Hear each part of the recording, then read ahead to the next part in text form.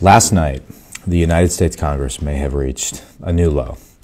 You see, last night we had what's called a quorum vote. A quorum vote is essentially where you vote on whether you are present or not present. It is to determine which members of Congress are actually here for the purpose of establishing a quorum. So we had this vote, this quorum vote last night, and we had 101 members of Congress vote present by proxy. So they had someone else vote for them, voting present, because they were not present.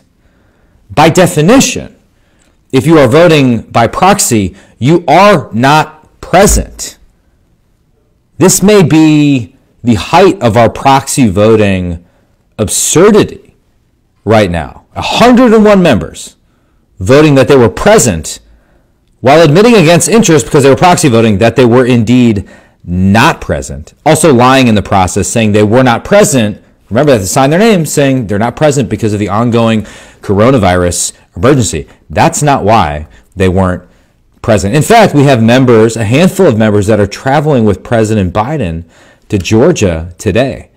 I guarantee you some of them are going to vote proxy and say they can't be here because of the coronavirus pandemic, when in fact they can't be here because they're taking a political trip with President Biden to Georgia. So just let this sink in.